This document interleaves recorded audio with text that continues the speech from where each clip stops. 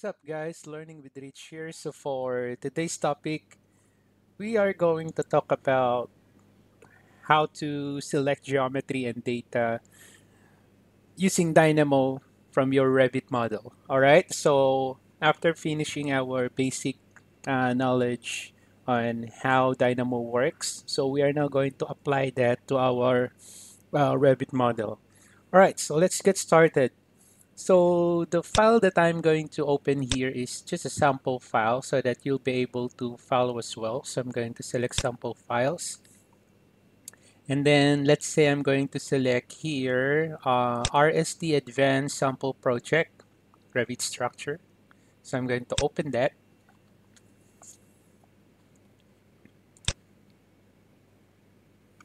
All right. Now the first thing that we're going to do, of course, we need to run our Dynamo. So I'm going to select Manage here and then Dynamo. Just click that one. And then let's play around on what are the things that we can use to select elements from our Revit model to our Dynamo environment. So I'm going to create a new project. All right, so all the things, all the nodes that we will be using for our exercise, for us to be able to tap the Revit model, of course, you will be able to find that on our Revit library. All right. So let's get started by selecting an element or data from our Revit model. So as you can see from our Revit library, there is this selection category. If you click that, you'll be able to see heaps of nodes that we can use for us to be able to select elements from our Revit model. So let's say, for example, I'm going to use here select model element. So let us just try to use some of the nodes here, not all, and then you'll be able to have your chance for you to explore at your own pace. All right, so I'm just going to select few of the nodes here in this exercise. So let's start with select model elements. I'm going to click that. So as you can see, it's still colored yellow because nothing is selected. Now what I'm going to do is I'm going to minimize or restore down my Revit Dynamo environment for me to be able to see my Revit model here as well. All right. So what I'm going to do is I'm going to select here select, and then what will happen is Revit will give you a chance for you to select an element here in your Revit environment. So you just need to select here select, and then you go to your Revit. So let's say, for example, I'm interested with the column, one column, or let's say, for example, this one, the foundation. So I'm going to click that. And then as you can see, after you click, your select model element node is now gray. And you can see here the element ID and then the type. So if you're going to click that, you will notice that there's a green colored around the element ID. So which means that this is a Revit element. Now, the next thing that you may want is that you want to place this element in your Dynamo. So let's say, for example, you want to study that particular geometry, you want to model something from that geometry. So the next thing that you may want to do is to put that selected element here on our Dynamo. And since it's already selected, the next thing that we're going to do to place it here in our Dynamo environment is to get another node. So I'm going to look for elements. Revit library, look for elements. Just click that and then look for element again. And then here you go. So you can use these tools for you to be able to select an element. So like for example, you want to select the geometry, which is what we want. Or for example, you want to get the location of that particular geometry. You want to get a parameter from that particular geometry. Okay, so it's up to you. You want to get the faces. Right now for this one, I want to select the geometry. So I'm going to select this.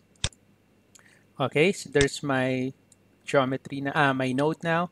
So the input of my element geometry node is element, and then the output of my select model element is element. All right, so they are partners. So I'm going to click that and then connect that to my element geometry. Okay, so it's now there. So the next thing that you need to do is you just click this one because I can't see it here. I can't move my environment. So I need to shift or enable my 3D preview navigation. So I'm going to click this or Control B if you want to go to that background. All right, so click that one. So you'll be able to go to that environment. So let's zoom out, zoom out, zoom out, zoom out. All right, so that's the one. That's the one.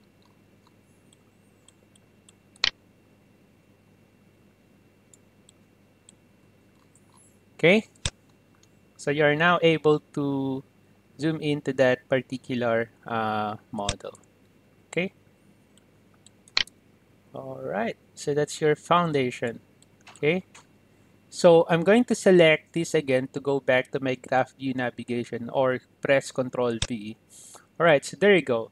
So the next thing that you may want to do, let's say, for example, you want to get a point. All right, so we will be using these points or this point for us to start our modeling, or you want to, let's say, you want to use this as an origin of another model that you may want to create. Okay, so again, since it has something to do with selection, so you need to go back again to the select. Okay, selection, and then here you can select point. You can select point, you can select faces, you can select a face, you can select an edges or edge. All right, so in my case, so let's say I want to select a point on the face. Let's say somewhere here. So I'm going to select point on face, just click that. Again, it's colored yellow. We haven't selected yet. So I'm going to select, and then let's try to click here, and you should now be able to see a point here on your model. So let's try to click this, and then let's look for that. So there you go. So that's the point. There's the point, and then there's the point. And then if you're going to hover your pointer here, as you can see, there's the information of that particular point, which again, you can use this point for analyzing, or you can reference another modeling from this point. All right. Now, so let's say, for example, instead of selecting one by one, so let's say, for example, I want to select all the foundation, or let's say all the wall here. Okay. Okay. So what's this one? So let's me check the property first. Okay, structural area reinforcement. So let us try to select a column. All right, so I want to select all the columns and then place it here in my Dynamo environment. All right, so instead of selecting one by one, so what we are going to do is I'm going to select here all elements of category. Just click that one. And then we need an input here of category. That's why I'm going to select here a categories. All right, so categories, there you go. So let me just hide this first. Okay. All right, so let me look for my column. So let's look for a structural column. So you'll be able to see all the categories in that particular project. So a structural column. All right, so let me select this one. Click. So that's my structural column. And then you attach that to that. There you go. And then as you can see, if you hover your pointer, you should be, oh, there's a lot of columns out there. So you have a 203 structural columns. Okay, so if you want that to be placed here in your Dynamo model, again, you can use element by category. Okay, since the output of this is elements, so the input of this one is elements, so we can use this. So I'm going to click this, Control C, and then Control V. There you go. Just disconnect this one, and then connect this. There you go. And let's wait for it. You should be able to see now all the, all right, there you go. Okay, There you go. Okay. So let's try to use the other node here, which is all elements of family type. All right. So let's click this one. So let's try out this. Oh, for this one, the input is family type. So let's look for family type here. Let's click that. And then you can select from here. So what are the family type that you want to be selected, that you want to select? So let's say, for example, how about this one? M concrete block 200 by 10 mm nominal. So let's click this. There you go. And then you can attach that. There you go. You hover. Oh, so there's no family type of this one. So let's change this one. Click the drop down arrow. All right. So how about we look for a door opening? So let's look for this one. Hover. Again, it's empty list. Why is it like that? Mm, how about a pile cap? Let's click. All right, so we have 48 of that. And then as you can see, there's a dimension of that pile cap as well. So if you click that, you should be able to go that particular pile cap. Okay. Okay, you just need to change your visual style here in your Revit. All right. So now the last node that I want to share to you, because I need you to explore your Dynamo nodes as well, so that you'll be able to learn, not only me doing it, so you need to explore as well.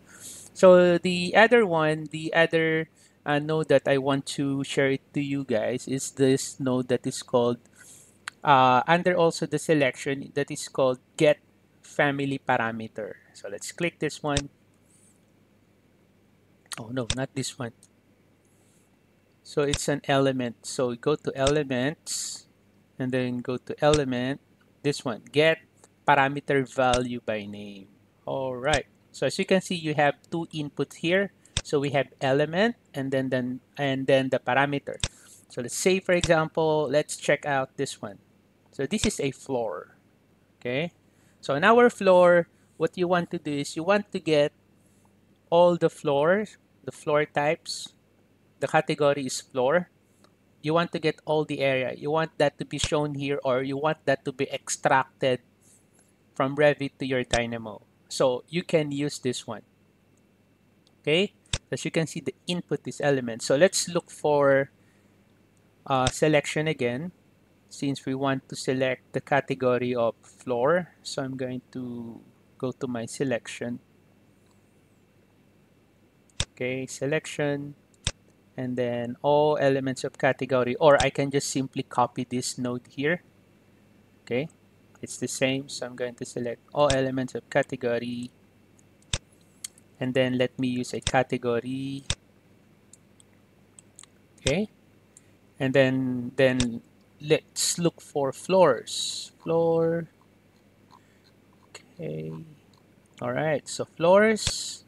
Okay, and then you connect that, and then you connect that element, and now we need the parameter name. So the parameter name that we want for our floor is area. So make sure you are capitalizing it correctly and spelled it correctly. So if it is capital A, make sure it's capital A. If it is small letter A, make sure it starts with small letter A. So make sure you key in the parameter that you will get from your parameters exactly here on your Dynamo.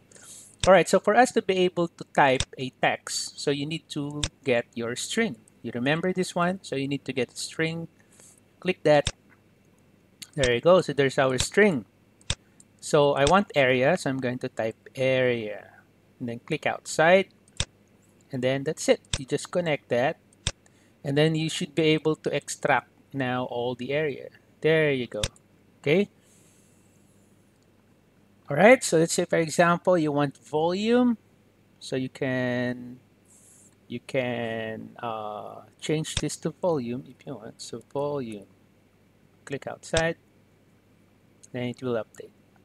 Or of course, if you want to separate if you want to get separately the volume, the area, the perimeter, you can create another um, element get parameter value by name node here, and then a string.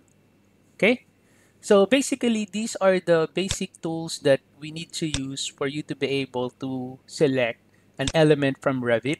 Okay, so make sure you go to your selection library, and then for the elements, you can go to your elements library. All right, so hopefully you learned something from this video, guys. If you have comments, questions, or suggestions, you can put it on the comment section below and I'll get back to you as soon as I can. Thank you for watching. Have a nice day.